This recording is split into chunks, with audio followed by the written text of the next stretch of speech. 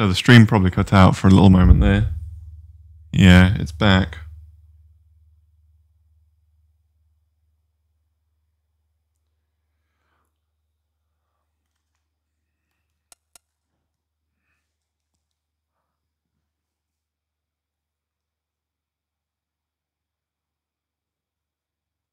You should be seeing the save the game thing.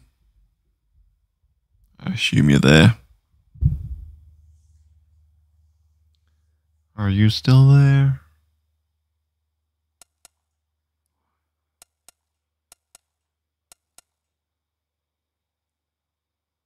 Yeah, there's something in my setup. Somewhere the PS3 or between the PS3 and the TV or the TV, like it just can't, like it just occasionally cuts out, and this time it was bad enough that it paused the stream. Anyway, this is some really interesting story. I say that genuinely. I don't know if it counts as fan service when it's a sequel to 3 games and it's tying those games together. You know, because I did wonder, like, oh, Metal Gear Solid 3 kind of sits outside all that shit now. But now it's kind of tying up all the little loose threads, and that's kind of nice. That's how I'm seeing this so far, anyway. It is very Princess Leia, you know, like, it's just like, Luke, you've got a sister. Who could it be? It's the one girl that I've met. You know, it's like, Snake, you've got a mother. Who could it be? Yeah, it's the one woman that we met in the other game that would kind of fit the time period.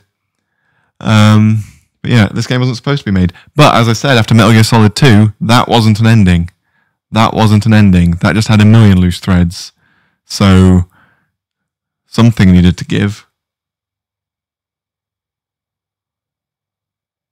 No, I don't buy that, because Metal Gear Solid 2's endings wasn't an ending. It was a middle, and it just cut off.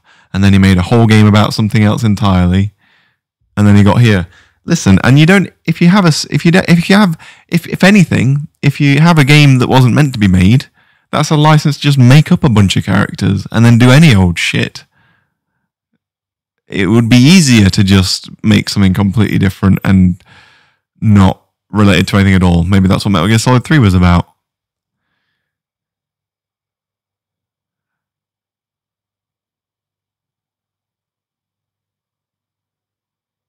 Yeah, I don't know how the story of Metal Gear and Metal Gear 2 ties into all this. I know that he went to Outer Haven and Zanzibar and shit, and that's what that Metal Gear Zero was, probably. That was in probably some of them Metal Gear games, but whatever. I like how Eva's thing used to be getting her tits out, but now everyone gets their tits out. But then that's still kind of a thing, even though she must be...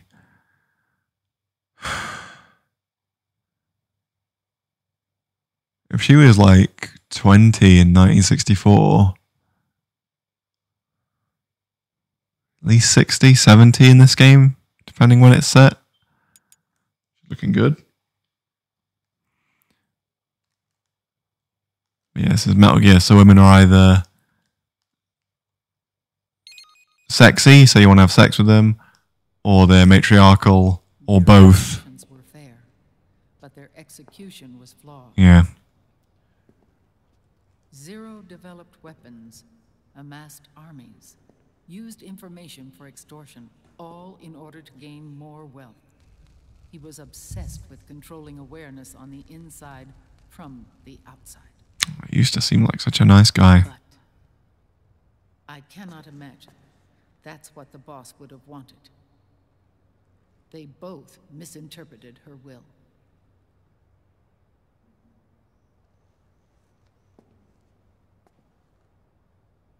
And their absolute reverence for her drove them apart. So began the war between Zero and Big Boss. Opposing interpretations, each striving to realize the boss's will. Everything you see today stems from their Cold War.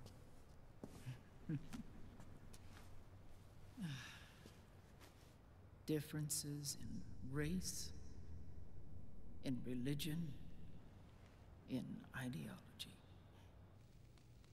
This war they've caused is no different from any other human error in history. What on earth? Got posters of herself. Started with a tiny fork in the path Very subtle again. and grew into a great rift.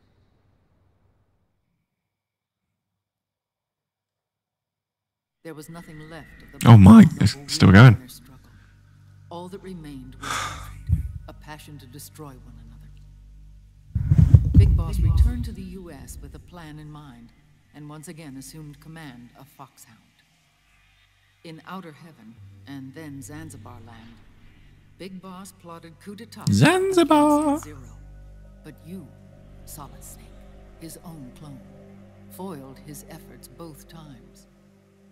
Big Boss and Gray Fox. Oh my god, actual screenshots of Metal Gear, that's great. Zero recovered their bodies. Frank Yeager's entire body was reconstructed through surgery, and he was reborn as the cyborg ninja. Yeah. Know that much. Big Boss, now A vegetable. became a prisoner of Zero. Now a tree frog! For Zero, more than anyone else, your father was an irreplaceable icon. No, the truth is, for Zero, he was an irreplaceable friend. After Big Boss's betrayal, Zero could no longer believe in something so uncertain as life. He lost his belief in everything. Nations, organizations, individuals. Zero was no longer willing to place his organization in the hands of the next generation. Instead, he set up a network of AIs, a decision-making system formed from all the information he had accumulated. He built 4 AIs, TJ, AL, and TR, as sort of a digital Mount Rushmore, and one core artificial intelligence to unite them, John Doe. GW. George Washington. GW we destroyed 5 years ago. The same. Ever since GW was cut off, JD and the other 3 AIs have controlled all information on every aspect of global society. Jack Economics, Daniels. Politics, law, morals, and culture. The war economy is no exception. In the shadow of the system and its complete control over the world, Big Boss isn't allowed to live or die. He's trapped for eternity in a brain-dead prison. To bind himself to his friend, to ensure his rule over the world, Zero transformed Big Boss into an icon, neither living nor dead.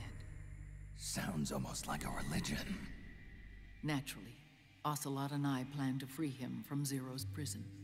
We enlisted Naomi Hunter, an authority in the field of nanomachine research, into our organization. And we used Frank Yeager to kill Dr. Clark. Oof. Ocelot tortured the DARPA chief, Donald Anderson, also known as Sigint, to death, and made it look like an accident. The Shadow Moses incident. With Paramedic and Sigint dead, Zero was the only one left. But we too paid a price. I lost Ocelot. Ocelot wasn't fighting for the Pentagon or the Russians, and certainly not for Zero. He was fighting for Big Boss. He idolized him. Aww.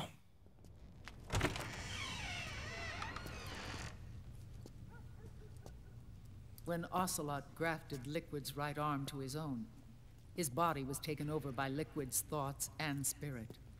Said with a straight Maybe face. Ocelot in physical form, but his mind is Liquid's.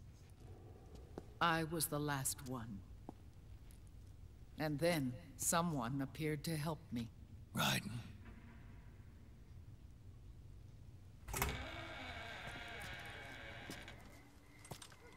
It was when I met him that I finally discovered the location of Big Boss. It was in the data he obtained from GW. Together, he and I retrieved Big Boss. But Big Boss was still asleep, as Zero had left him. Why did Zero keep him alive?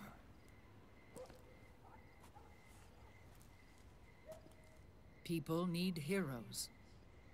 Zero wanted to create a messiah. A legend that would never die. Liquid is after Big Boss's body.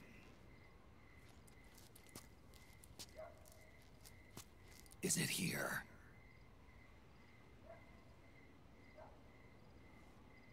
I'll take you to meet him.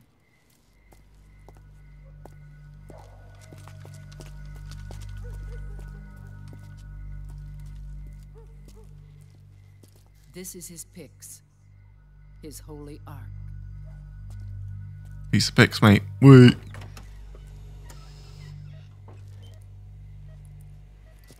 We just got him in the back of a fucking van.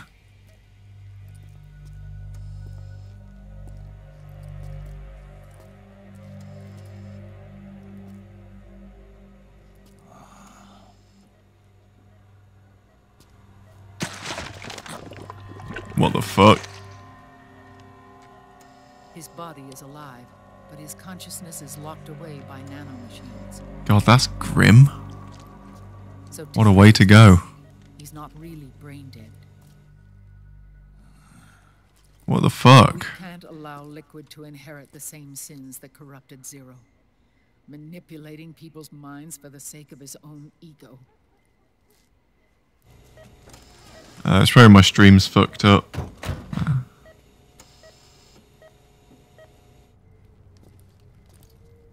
Can I pause? Let me restart the stream.